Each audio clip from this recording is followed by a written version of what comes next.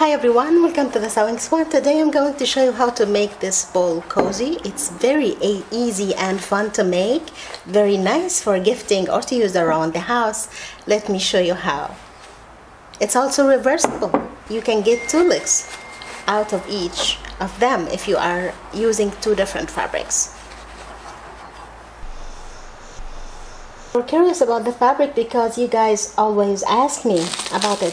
I'm using the Island Boutiques. I adore this collection. This one is called Surf Squirt.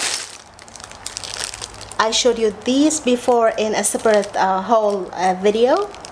It's just gorgeous. And I used some from this one. It's also Island Boutiques and it's called Spring Zing.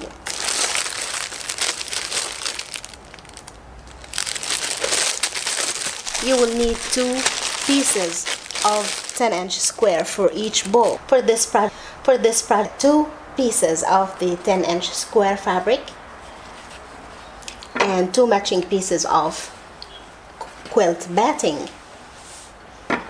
You will need your scissors or your rotary cutter. You will need some pins, a marking tool of your choice. You will need a rounding tool. You can use a bowl like this one, or if you have a rounding ruler, and I have this one from Creative Grids. Place each of the 10-inch square fabric on the batting piece. If you have a pasting spray, then lucky you, use some. I don't have, so you can just stabilize it temporarily with some pins. And you will need to draw a line with your marking tool from the corner to corner, making a big X letter.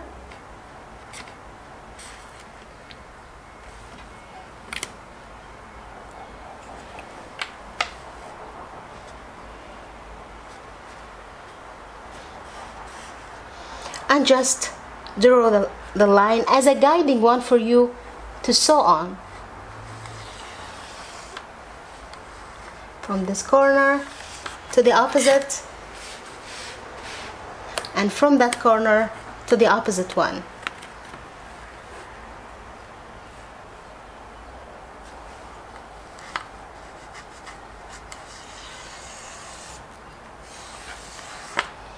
Okay,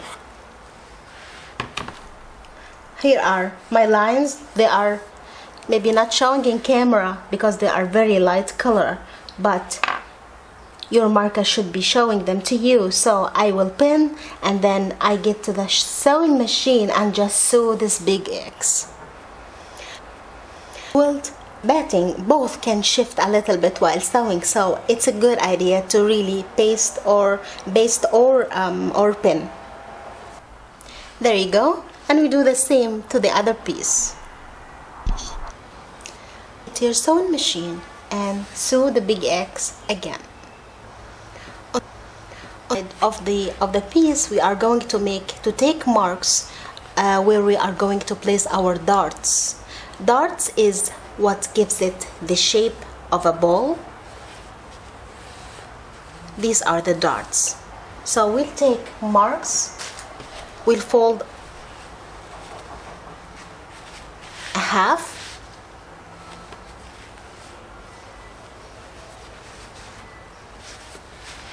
and we will measure 1 inch from this side and 2 inch inside. We will do this on both sides, on the right and on the left. There we go.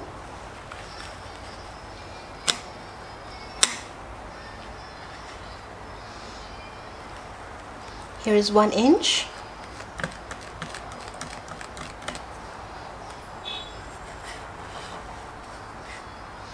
And here is the 2 inch mark. 1 inch mark, 2 inch mark. And we will just connect them with a line.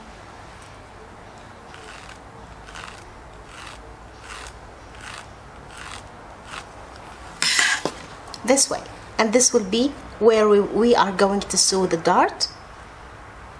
We'll do the same to this side. We'll do the same to the other side. 1 inch at the open side and 2" to the side on fold, and we will just connect them with a straight line.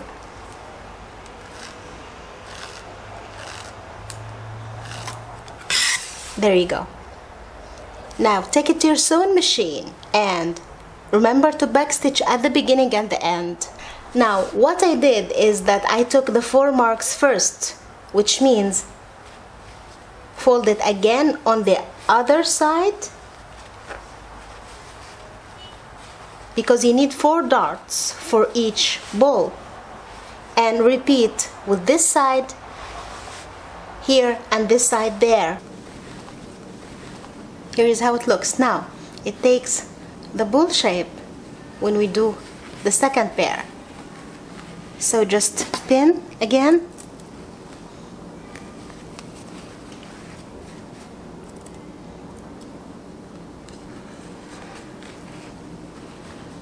and sew the second pair.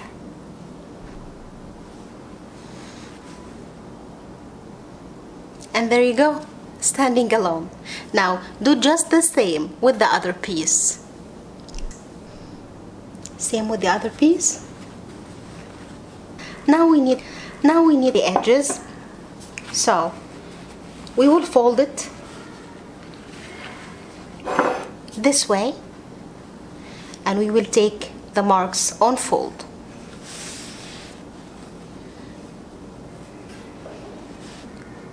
Just any ball, just make sure it lies between the 2 edges, because if it lies between the 2 edges, it is easier to get the same curve for all the edges and all of your balls. So just make sure it is small enough, or it fits between this edge and this edge. How far should I go inside or around the bull? Place the ruler at the edge, at the straight edge of the piece, and just take a mark at the 2 1/4 inch point, and here where you stop, take the same mark at the other side, 1 2 1/4 inch, and here is where your line starts and there where it ends. And I think that is a bit too fluffy for this project, but this is just the one and only kind of batting I can get where I am. So if you are using cotton, 100% cotton batting, something from a warm and natural company or something like that, this will be much smoother for you. Pin to cut accurate both layers and just go.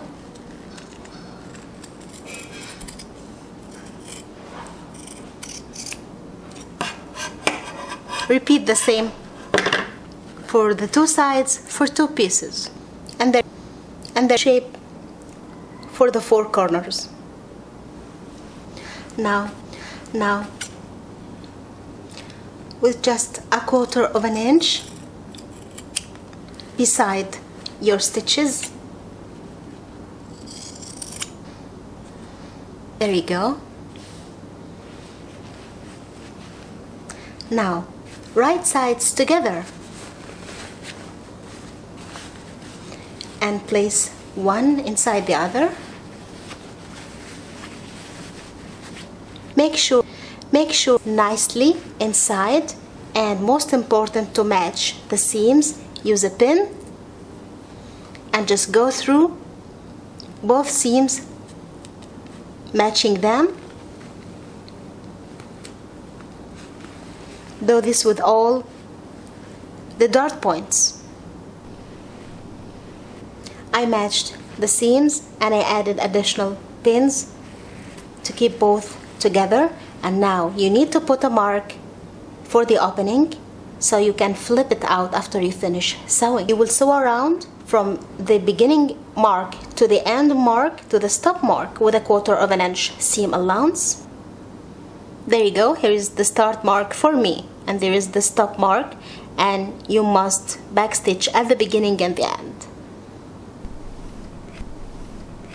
Here we are. Now I'm just flipping it out from the opening. There you go. Now give it a good press, especially the edges. I hope you could see how the seams match nicely, which really helps in giving it a nice finished look.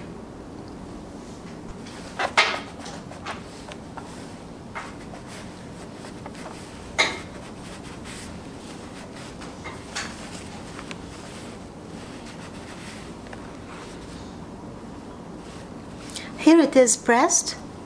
Now pin the opening closed. Just match it with the sewing you have and sew all around.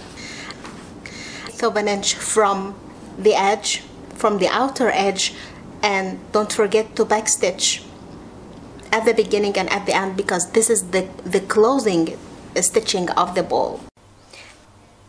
All finished and seams are matching nicely. I hope you like this tutorial.